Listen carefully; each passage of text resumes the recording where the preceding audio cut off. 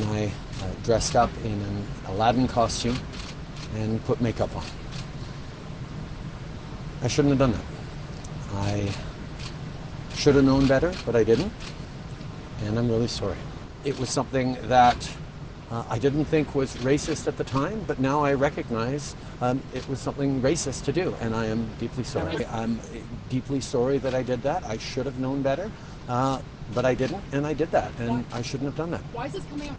There are people who've made mistakes in this life, and you make decisions based on what they actually do, what they did, and on a case-by-case basis. I think I deeply regret that I did that. I should have known better, but I didn't.